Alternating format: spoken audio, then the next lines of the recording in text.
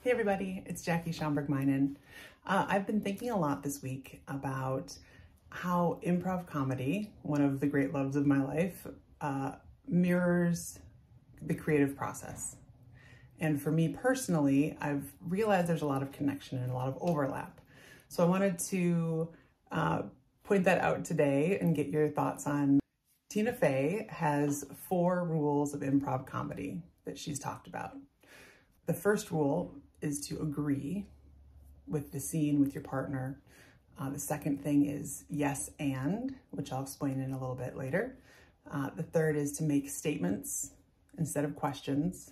And the fourth is that there are no mistakes. I spent some time, some years, doing improv comedy in Chicago. I took classes at the Second City and I.O. I never did a lot of performing. I did some class performances and things like that. But I love improv comedy. I think it's the best. I think it's so fun and so clever and so smart. And it's so much fun to do because there's no preparation. You just, there's kind of some games you can learn within the game of improv, but there's no script. There's no predetermined characters. It literally is going on stage, taking a suggestion from the audience and making things up as you go along. And because it's never been done before, and because it never will be done again, there's so much uniqueness and it feels so special because whoever's there in the room that night is your audience. That's the only people that will ever see the show you put on. And I love that. I love the specialness about it. I love just how much fun it is to do it. And because there's no script, you can't get it wrong. It can be more or less funny and more or less cohesive, but you can't get it wrong. And I feel the same way about art. It's hard to get art wrong unless you stop. And I'm guilty of stopping sometimes when things are ugly and I kind of don't know what to do past that point.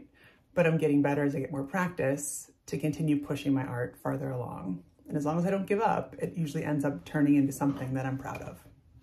So with improv, Tina Fey has 4 rules. The first rule is agree. So on improv, you agree with the suggestion that someone else puts out. So if someone comes out on the stage and they say, oh, the DMV lines are so long, why do we have to keep coming here? Okay, so to agree with that, someone else might suggest, well, because we get new license plates every week because you keep changing your mind about your personalized license plate.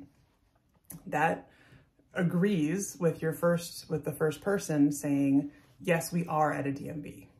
Okay, I'm in this world with you. We agree that we're now at a DMV and we're gonna build the scene from here. As long as everyone's on the same page and knows what to expect, at least in terms of the environment, that is very helpful, okay? The same thing's true with art. If I am agreeing with myself, I can take a painting that's half done or a quarter done, agree with whatever's on the canvas. Don't have to like it. I don't have to like being at the DMV in an improv scene, but I can agree, okay, this painting right now has a lot of red and green in it. Great. That gives me a place to accept the current situation, and it gives me a springboard to move on from and add to. So the second rule of improv is yes and. And yes and, the yes ties back to the first rule, which is agree. So yes, we're at the DMV. I hear you, I'm on board with you, we're at the DMV. The and references building more. So adding more, contributing more to that scene. So not just saying, yep, we're at the DMV, which gives your partner no new information to work with. You're just putting more pressure on that person to come up with something else. So you might say, yep, oh man, I keep failing my test. I'm so sorry. I don't want you to have to drive me everywhere anymore. I really want to make this test work. I'm so nervous. Oh. And then at least it gives you more about your character. People on stage know now that you're the one who's taking the test and keeps failing it. And that can inform future decisions of everyone on stage. With art, the yes and. So yes, we're agreeing that my painting has too much red and too much green. At least it has red and green in that moment. And the and can be, what am I going to do next? Okay, so do I paint over all the green with blue? Do I make some big bold shapes? I can do anything I want as long as I do something, because staring at art that's unfinished is not helpful.